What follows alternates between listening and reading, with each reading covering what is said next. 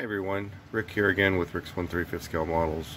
I'm going to be taking this Border Models Leopard 2A6 1/35 scale Bundeswehr in a desert pattern Leopard and weathering it, showing a little bit of wear and tear, nothing major, and how I go about doing that.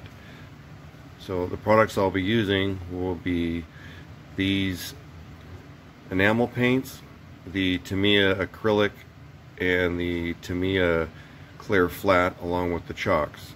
I'll be using some cotton swabs, paint brushes, and other little techniques I'm going to demonstrate. So let's get started. First thing will be the paint chipping. I'm using a wood dowel with a point on it to scratch the paint. The vehicle was primed in red, so the red will come out. Then I'm going to use a needle and make a little finer scratches to bring out the red and create the scratch look on the siding.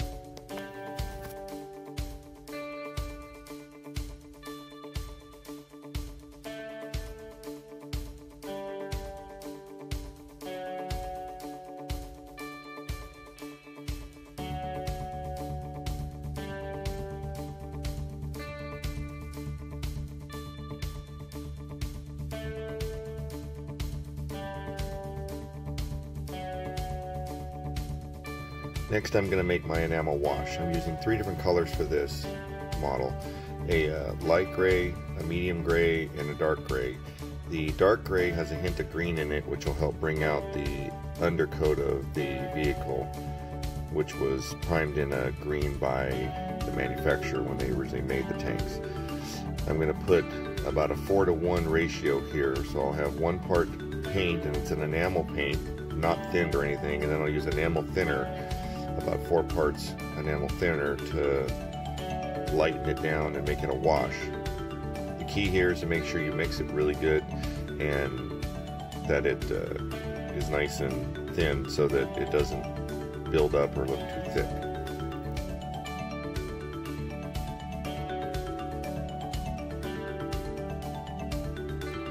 Next, I'll start using the wash. What I'm going to be doing is using the wash to highlight the different detail point. To take the wash, put a little bit on the paintbrush and dab it on the spot, and it'll naturally spread out, hitting all the creases and the low points. This will help highlight all the details of the model. I'm going to work my way around the vehicle, making sure I get all these points highlighted. Later on, it'll blend in and look really nice.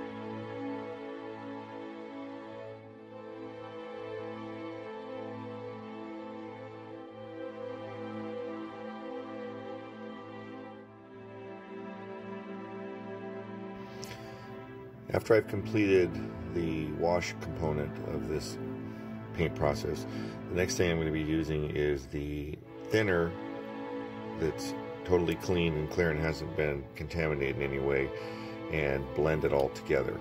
What you do is you take a whiter brush, dab it in the thinner, make sure it's semi-wet but not too wet, then you work your way around blending it out so that you don't have any spots that look like it's just a paint drop sitting there. This is kind of a process of trial and error, and as you perfect your personal skill, you'll get the effect you're looking for. It's just a matter of taking your time and getting it to where exactly you want it.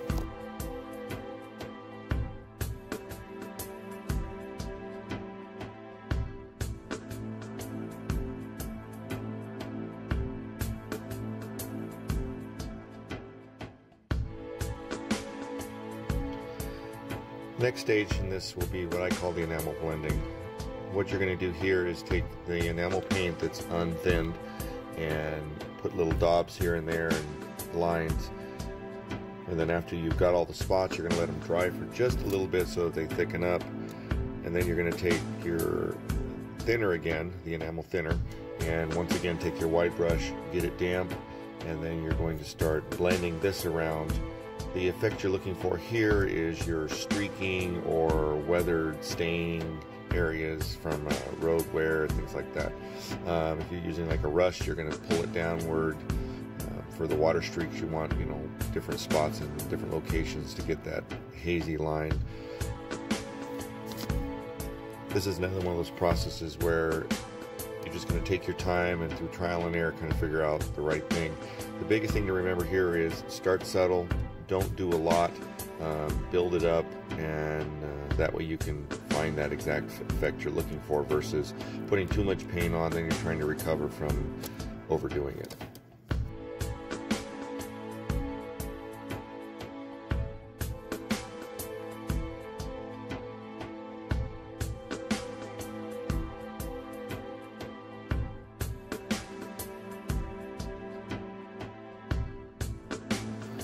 For the larger spots on the tops of vehicles that you're not going to have the rain and debris rolling off as easy, make sure you do a really nice blend. Don't get it too heavy and don't create too many streaks, and if you do create streaks, make sure they look natural versus obviously painted on.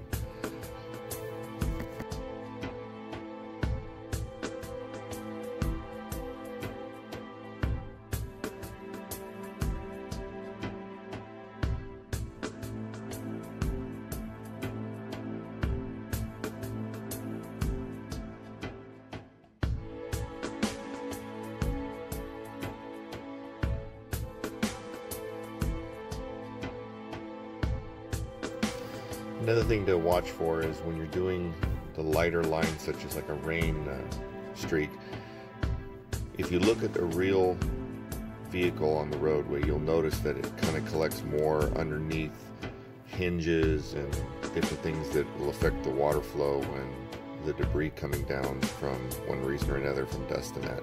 So try and look on your model and look for things that would be like that and copy those. It'll make it look a lot more realistic. The last point that I would make would be, remember your color combinations, dark, light, etc. If you're putting it on a dark part of the vehicle, the light's going to show up more. If you're putting light on light, it's hardly going to be visible.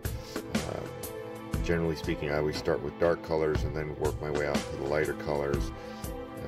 If you do the dark first and then you put the light on, you can help dull it down a little bit. The next stage I'll be doing is the acrylic dusting. Now what I do here is I'll use my acrylic paint, watered down, thinned as you would normally do it, and I'm going to hold the airbrush about 1 foot to 18 inches out from the vehicle, and at full blast quickly spray, building up areas to create the look of dust.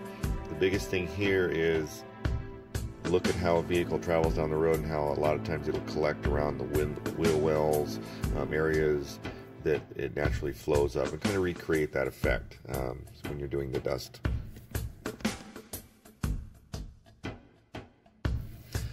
So next I'll be doing my chalk effect.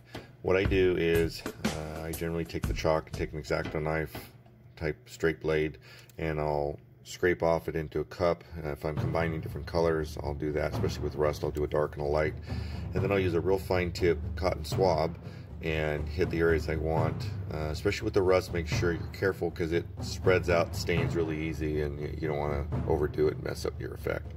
But I do a lot of blending. You use your fingertips or something like a wide cotton to work on that. One of the things that's nice about the chalk is, let's say you put a little bit too much of like a rush, well, you can use a lighter chalk to kind of dull it down a little bit.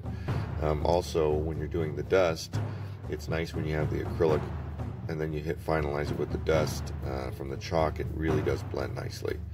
This is another one of those processes. Take your time, work your way darker and darker. Don't put too much on. Kind of think of what you're trying to create and simulate that effect.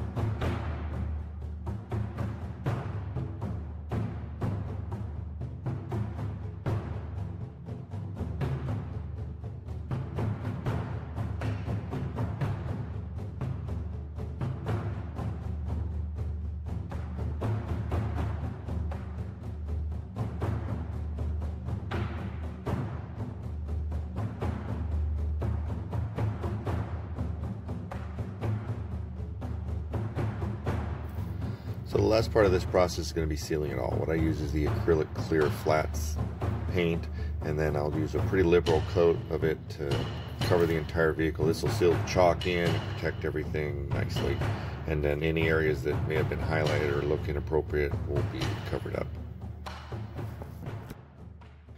Okay, so here's the completed model. I have finished putting on the periscopes, the headlights and taillights, and painting them the way they would be painted.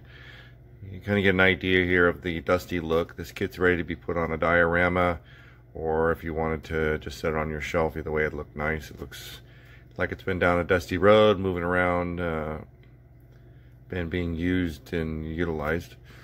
Kind of get an idea of the effects down on the bogey wheels. I'd already in a prior video done the tracks, and you can see the dust that settles on the vehicle itself. A little bit of the weathering effect. Because it's in the desert, you're not going to have a lot of the rain streaking type of things, but you still have dust and a little bit of moisture that does occur. A little bit of damage down on the side, lower areas down in here. And then just the overall dusty on the rear as it goes down the road. And then here's the tail lights and turn signals put in the back. I like the overall effect. I'm real happy with it. I had to use pictures of Martyrs and other German vehicles to get an idea of how this might look if it was actually deployed in Afghanistan. Some of the effects you can kind of see are, you know, just the dust really on the wheels and axles, etc. How it settles in. The weathering really brings out the hatches. You see the black there, some of the vents. Also dulls down a lot of the decals so they look a little more realistic.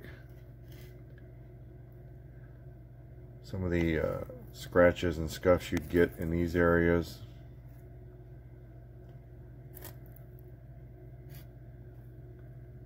Along with up on the deck, some of the dust you'd get settled in there, and a little bit more underneath versus on the top. And then you kind of get an idea of some of the damage just from going over debris in that. You get scuffing down there a little bit, nothing major. And then up on the roof, just the dust that settles in up there. Like I said, more of this is in the back area where you get more dust in that settling. The vehicle itself was painted with Vallejo paint in the standard German sand beige, sand braun, and pale olive or a light olive. After that, I did the clear acrylic sealer, put the decals on, and then did a flat. From there, the video picks up the building of the vehicle. It's a border model, came out really nice. I'm very happy with it, and probably going to end up doing a little diorama to really show it off. So, any questions, comments, please feel free to reach out to me. Please subscribe, and happy modeling. Take care.